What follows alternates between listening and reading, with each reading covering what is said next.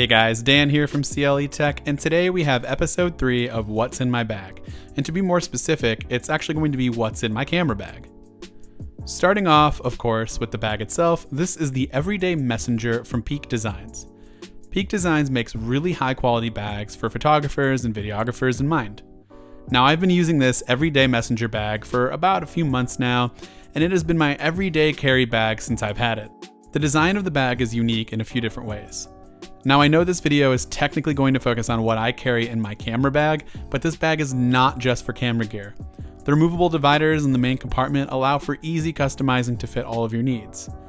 If you don't need the divider or aren't carrying around any gear, simply take it out. The Velcro is super strong, but it's also easy to remove the dividers when needed. Now, just by looking at this bag, you might have noticed that it's made up of some pretty interesting materials.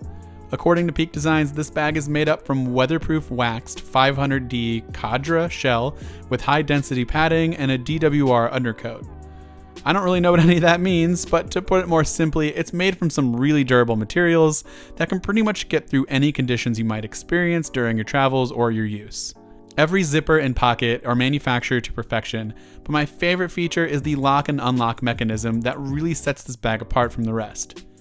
Peak Designs made it super simple to open and close the bag with the technology they call the mag latch. Using a combination of the magnetic latch and ladder locking points, the Everyday Messenger bag is the best bag I've ever had when it comes to taking out items quickly and easily. Carrying this bag around is extremely comfortable, and the straps themselves are made up of a sleek seatbelt design that proportions the weight of the bag evenly across your chest. When you feel the strap for the first time, it's a little weird since essentially it is a seatbelt, but it's brilliant in the sense that you're gonna know that this thing's gonna last and hold up just like a seatbelt in your car does. Finally, what exactly can you fit inside the Everyday Messenger? Well, the answer to that is pretty easy, a lot. And now I usually overpack and my bag is super heavy all the time. For this example, I brought what I would usually carry around every day for work and editing. There may be a few things added in there for extended stay use cases, but for the most part, these are things that I would need when going out on a shoot or when going to work. Our first zippered compartment is where you would place your laptop and or tablet. You can fit a 15-inch laptop comfortably, but not much bigger. In this video, I have my work computer, which is the 15-inch 2015 MacBook Pro, and you'll also have room for what looks like a full-sized iPad, but if I have my computer with me, I don't need a full-size iPad, so maybe I would just bring my iPad mini. The main compartment of this bag is where most of your gear will go. Of course, you have the dividers to help divide the lens from the other components of the camera, like the body. Speaking of the body, in one of the areas of the main compartment is where the camera body would be. Now, I'm in between second cameras right now, and so I only have this camera that I'm actually using to shoot, which is the Sony a6500. So in this area right here, just imagine a small DSLR camera. Next, we have all of the lenses that I would bring, like a Sony 35mm, a Canon 50mm, the Sigma 18-35, and a couple of adapters, just to name a few.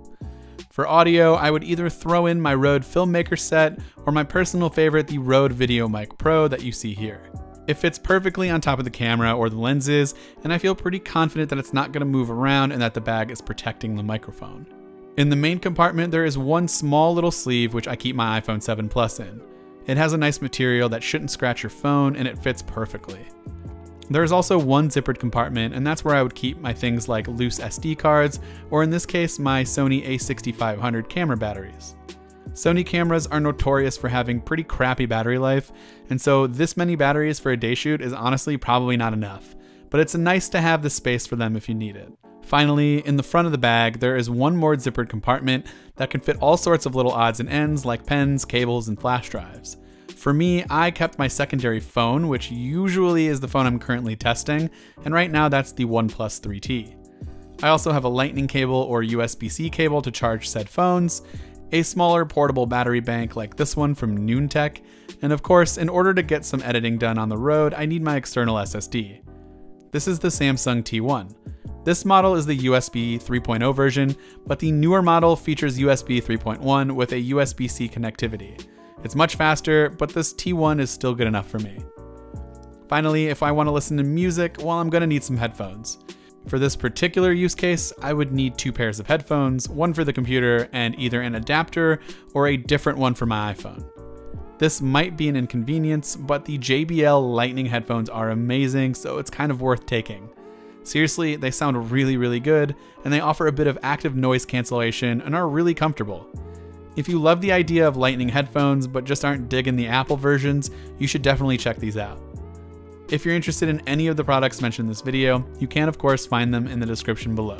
Let me know what you think in the comments section below about the Everyday Messenger bag, or if you guys want to see a more detailed video on my camera gear and how I go about using them to produce my content. Thanks for watching, and I will see you guys in the next one.